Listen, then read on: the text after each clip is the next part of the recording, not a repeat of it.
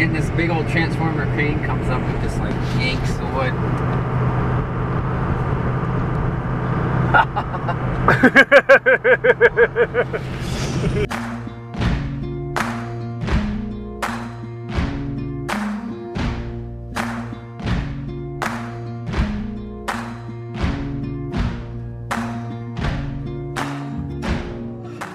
Hit them chains.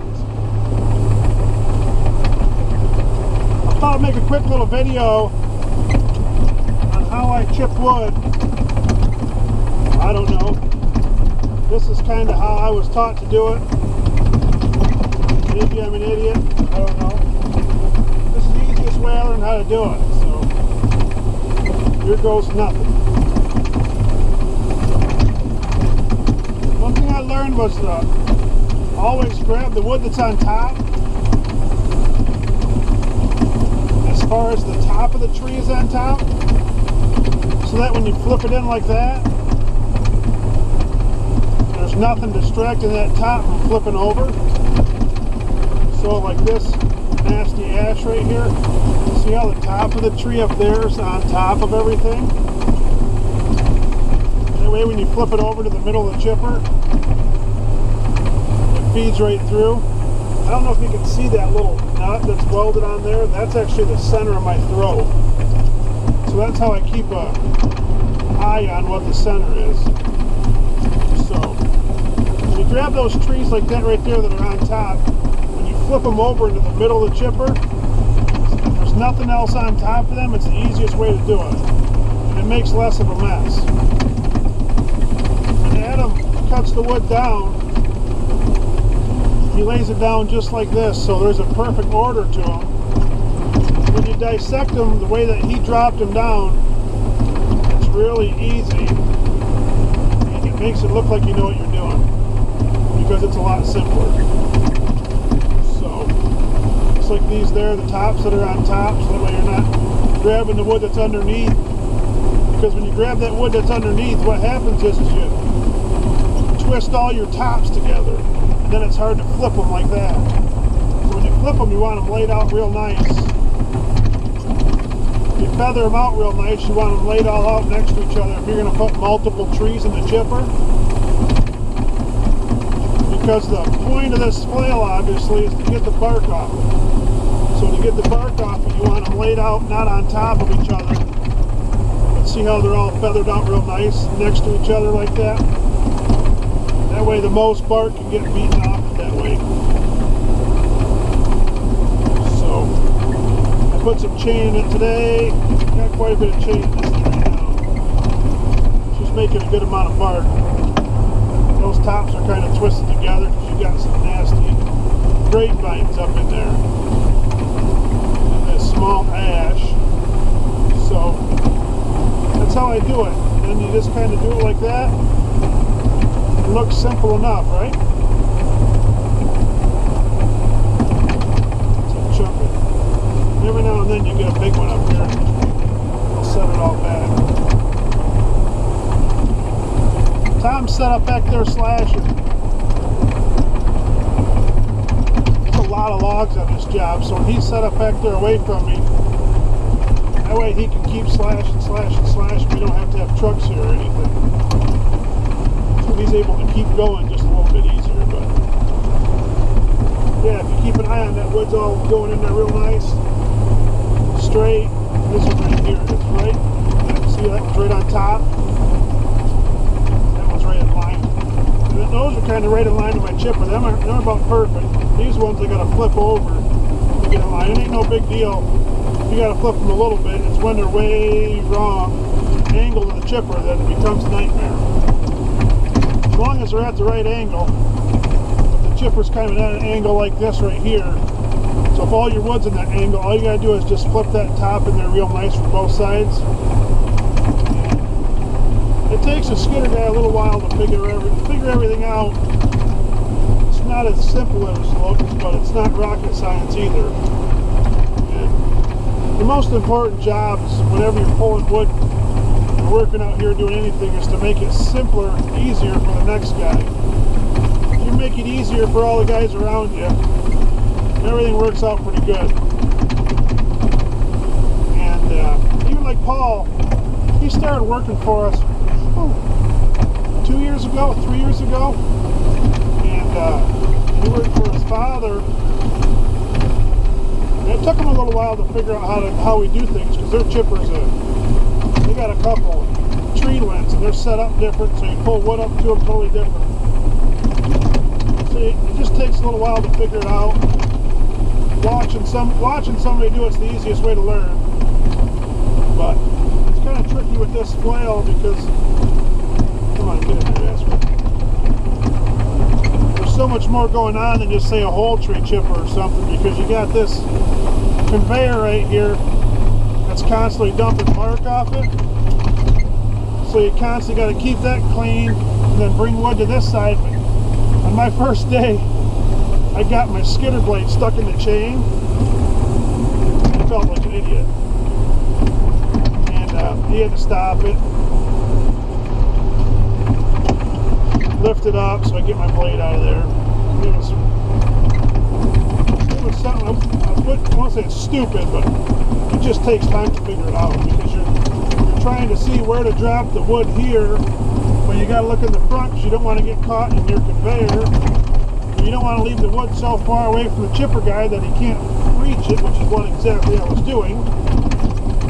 And then for some dumb reason, like my second week of work, I was running that old Timberjack 480, and I was pulling up about where Josh is right back there right now with that cat. I was sitting there, and they were full of wood here at the chipper, that old flail, and so I'm sitting there waiting for him to get the wood out of the way, because you don't want to stack a bunch of wood. It can get nasty, and you twist a bunch of wood together. With old Randall was his name. I don't think anybody knows who he was. He was chipping at the time, and if you put too much wood next to the chipper, you got your butt chewed out. And that happened a couple times. I learned real quick how Randall wanted his wood in the chipper. But so I'm sitting behind a chipper, he's got wood up there. For some dumb reason, I decided to put my blade down. So I put my blade down. I'm watching him, you know, I've worked here 2-3 weeks or something now. Don't have a clue what's going on still. And he gets his side cleared out of the chipper. So I go take off, pull some wood up there, and don't lift my blade up. Well, if you're working the woods, you know what happens next. Is that blade finds a stump somewhere. Well, I wasn't going fast, because that 480 didn't go fast. I was cruising along though. When I get cruising along, and all of a sudden I hit that stump, and I'm so glad it had Lexan windows in it. I went right over the steering wheel, and I smoked like the side of my head over here went right off the windshield. I mean, my whole body was off the seat. I mean, it come to a stop like that. I smoked my head off the windshield, and I just sat there and sat there. You know how it is when something like that happens. You got to sit there and recoup a little bit. I sat there for a couple minutes, then pulled in that bundle. I went home that night. I had a big old red spot in the back of my head, a big old pop knot in the back of it. Lacey remembers I had a giant red spot in the back. That was kind of my deal there, learning that trick there. I never put my blade down again, because I was not going to have that happen.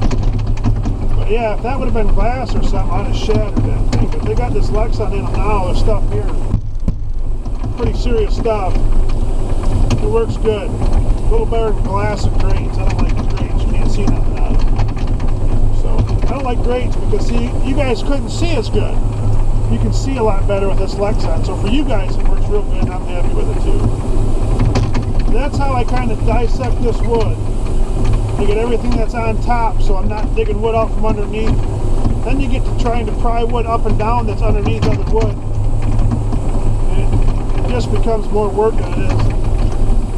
wear and tear on the machine for no reason. As long as you just keep grabbing that tree that's on top every time, it works out really. Get out of there. See that one try to get into my bucket? Ooh, nice try. Get that wood that's on top like that every time and flip her in there, it goes really well. It's a lot easier. You're not fighting with yourself or making a mess. See that one? It's going to try to get in my bucket. Everyone that sticks up like that, you got to grab out of the way, because it seems to be those ones that get up in your bucket, knock the fitting off. Get over here. Them are the ones that drive me nuts, right there. Get right out of here. Yeah, that's how I dissect wood. That's how I chip with this thing. Each bundle's different than the next. It's kind of interesting. There's some logs and a couple of these and some firewood and stuff, so I just heel it over like this and sort it out. Throw it over there like that. And then the skidder guys will come and grab that, spin it around and take it back over the slasher. That way we're not. I'd like to chip all that wood. If I could chip logs all day, I'd be a happy, happy man. Get a lot of wood out today, but the people wouldn't be happy. That's what when Mike started flailing in '94, I'll do a little video. He'll have to, I should get him on camera. He started flailing October 1st, 1994. So that's coming up here in a little while. It'll be his 23rd year running these flail chippers. But when he started, he was running the chipper, and that's all they chipped. They were doing the mill's wood, and they were chipping just everything. There was no slasher or no cutter, nothing on site. If something didn't fit through the chipper, they just got a chainsaw out and cut a chunk off it and shoved it back in. But he chipped pure big, not pure big wood, but a lot of huge wood. And boy, would that be nice. Boy, would that be nice. So he chipped a lot of good stuff. He's got some good stories. Wish I'd get him on camera more. I got him on there for that chainsaw video. And that one turned out pretty well. For my little rinky-dink channel, it's got over 9,000 views. He's good on camera. I need to get him more. But he started flailing in '94, and they were chipping a lot of logs, man. He was putting out quite a bit of wood. A lot of wood. He's got the old books. He wrote it all down, which is cool. I wish I write a little bit down, but I don't write down as much as I should. How much we do in a day. He's got it all recorded of what they did on certain days. Even got the weather. Pretty cool stuff. We got a little bit of rain. Can't see out the front window. I don't know what he's doing.